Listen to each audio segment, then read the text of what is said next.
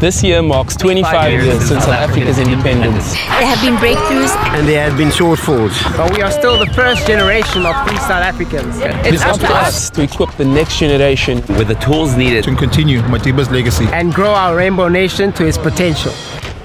The children of our country hold the key to our future. But the average youth today are too easily influenced by negativity such as violence, unemployment, and crime.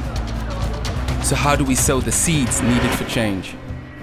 This Mandela Day, we are planting soccer balls with over 50 different beneficiaries around South Africa that use sport to achieve their goals. Like Madiba, we believe that sport has the power to spread hope, stimulate growth, and uplift our communities. We know a soccer ball won't solve South Africa's problems, but we do believe it can spark the thing or person that does.